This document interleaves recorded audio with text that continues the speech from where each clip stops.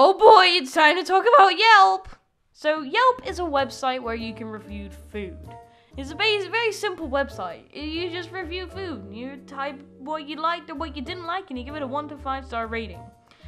But once again, it's not the website that is bad. It is the people who use it. It seems to be that every goddamn person who uses Yelp thinks that as soon as they start getting popular, they are a food critic. They think that the restaurant owners care that they made a review on a website that no one even takes seriously. If you know someone that is like this, just sit them down, look them in the eyes, tell them to grow the fuck up. You're not a hotshot just because you left a bad review of Applebee's because they didn't put enough salt on the chips. You're not important. You're not feared by restaurant managers. Stop being a pretentious douche.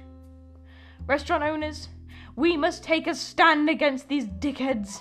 Unite together as one. And politely ask them to get the fuck out. We shall all come together and defeat the Red Menace. That sounds kind of...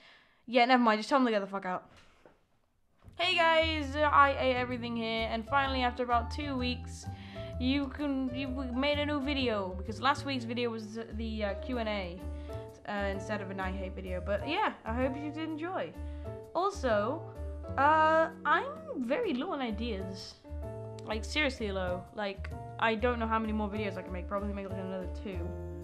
So I need you guys to put some ideas in the comments. Okay, so yeah, so it could be about a drink, it could be about a food, and if I think it's a good idea, I might just use it. Thanks for watching, and I'll see you all next time. I'm gonna headbutt my microphone now.